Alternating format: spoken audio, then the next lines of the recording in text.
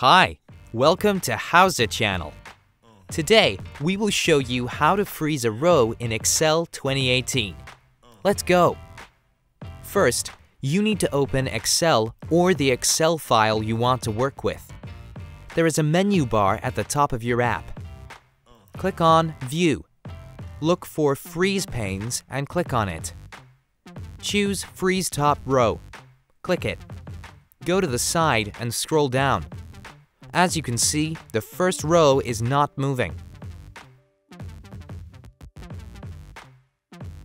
Click on Freeze Panes. Choose Freeze First Column. Click it.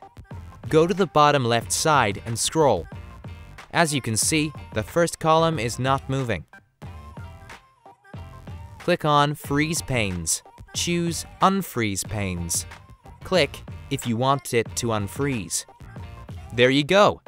Easy as 1, 2, 3. Please like this video and subscribe to our channel. We upload a new tutorial every day.